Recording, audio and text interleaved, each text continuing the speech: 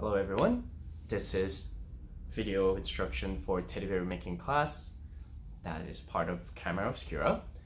So, yep, here's the studio. Finally get to use the studio, so super happy.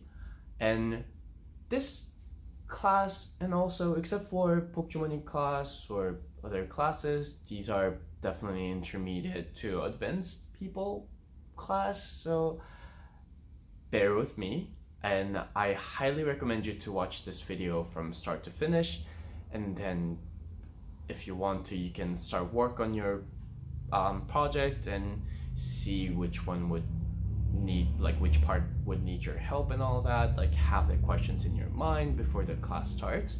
And if you want to do like same time, like we are going to make teddy bear from start to finish during the class, then I would highly recommend you to at least cut the patterns out first, so it will cut down our class time and we'll have more time to have Q&As or any technical issues solves, all those.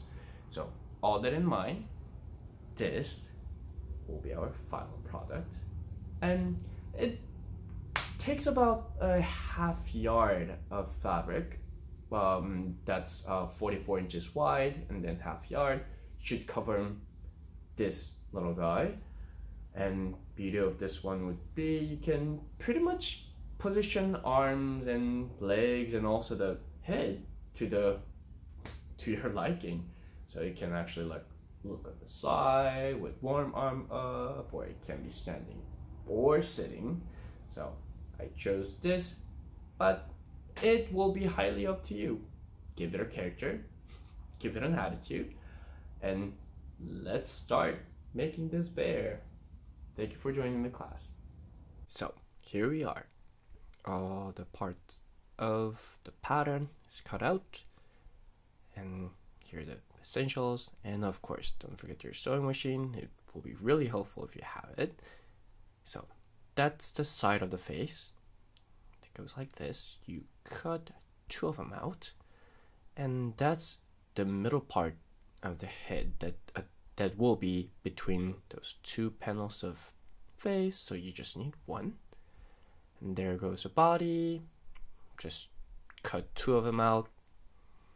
And the arms, well, each arm will need two, so in total of 4 that you need to cut out. And 4 legs. Each leg needs 2, so 4, and that's the sole of the feet, so you need 2 of them for each legs. And ears, cut 4 of them out, because each ear would have 2 of them. And then there goes your trustworthy scissors. And also we still do need needle and about half yard of fabric. Any fabric will do. So what I would do is just laying them out, and honestly for this demonstration I just found pieces of fabric that is kind of laying around. And to be honest, if you mix and match just any type of fabric, especially cottons, it will look really cute. It's like a patchwork bear, and that's what I usually do anyways. And for the ear part, we will have to cut the little slit out and then slide the ear in, so you have to draw them in to the pattern and fabric itself and start cutting everything else. So just show you 2 of the face. That's the middle of the head, so it will be attached like that, and 2 ears that goes within that slit. Oh, and for all the other parts, indicate a little slit that you will keep it open, so you can flip each part. So just give it a little mark, have a little indication, so you don't accidentally close everything.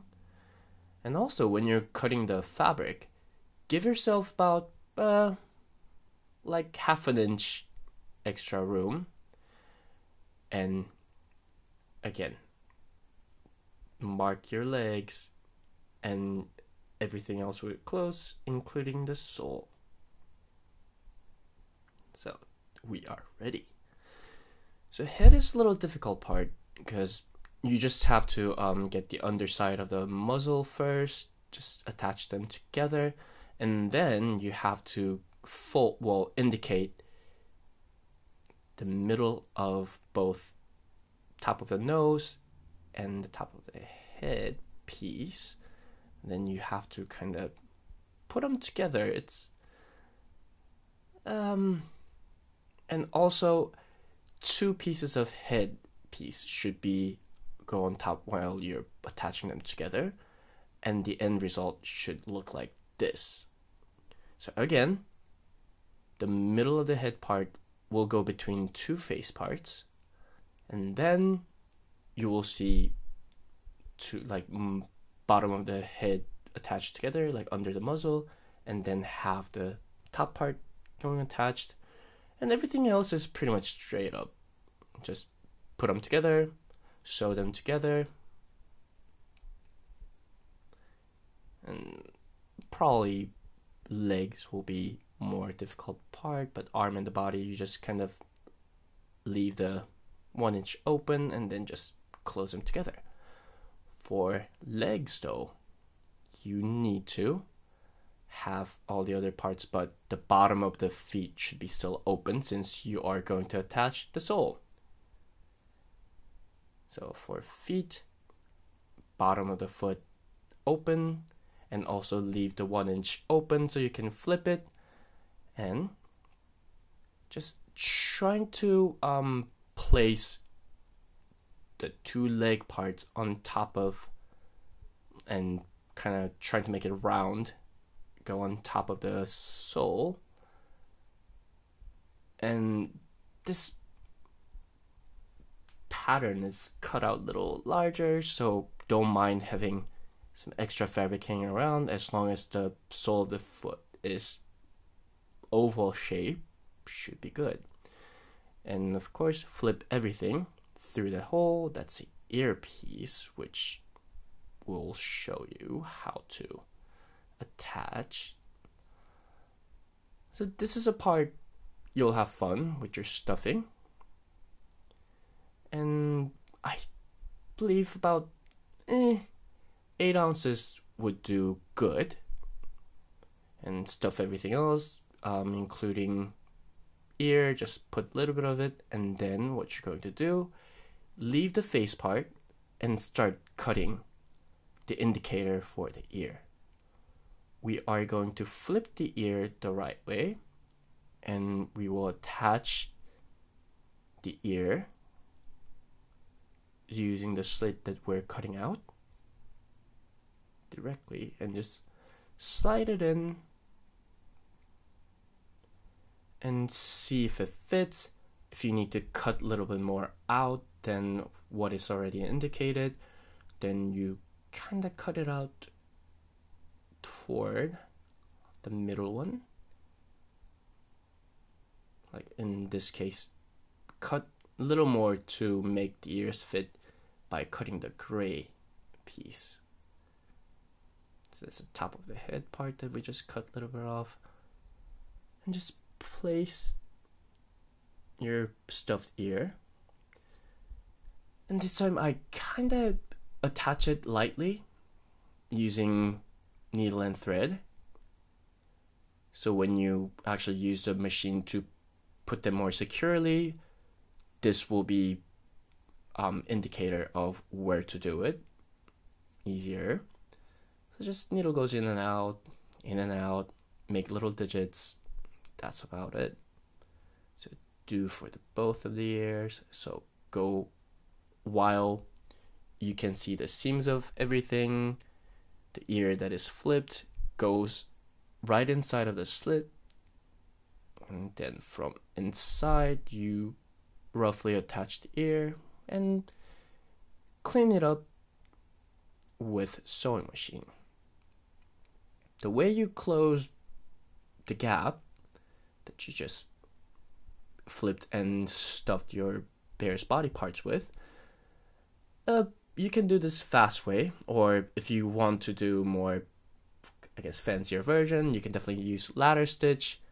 I might have video on how to do those stitches, or honestly, there are really good videos available online to learn how to do those stitches. And also, to be honest, I am using black thread to show you guys how this goes more easier, but I would usually try to match up the color of my thread with the fabric that I'm using. So very last part to stuff would be head, since you have to stuff the ears first and then go back at it to assemble the head. And then closing of the head would be just a very big hole at the bottom. You kind of gently go around and pull your thread really hard, and then all the leftover flap that's out, you just kind of put it back inside of the hole, and then you go over, like, think about it as making a star shape, and just pull those and kind of close it as tight as you can. And you can reshape the head by adjusting the position of stuffing inside. So next step, I usually put the head on the body first, and now you are doing ladder stitch between head and the body. Needle goes in through the head, and then thread comes out with needle, and then you put that inside of the body, and then put the needle inside of the body. Needle comes out, thread comes along, then the needle goes back to the head, needle comes out from the head, go to the matching place in the body, and you kind of do it around the entire parameter of the head. So everything else goes similar. You position the body first, and then you put the needle in and out between the body and the arm or leg or head. And once you think it's tight enough, like, you can go around and do this part as many times as you want, but if you feel like it's tight enough, then you can definitely pull it real tight, then make little knots and put your needle through the different to the body and pull until you feel that little tug and click of the knot that you just made. And that's it. You are going back at different part of the body. Needle goes in and out between body and arm, then goes around. If you think it's all tight and you feel like you secure the entire body position, then you pull it. That's about it. So thank you for watching this video, and hopefully through the Zoom we will be able to talk in detail about how to attach those body parts. It really helps to have the dull needle, which is very long needles, but I don't see why not use just regular needles. So if you have your dull needles, definitely use it. It will make your life easier. If you don't, feel free to bring just regular needle you have.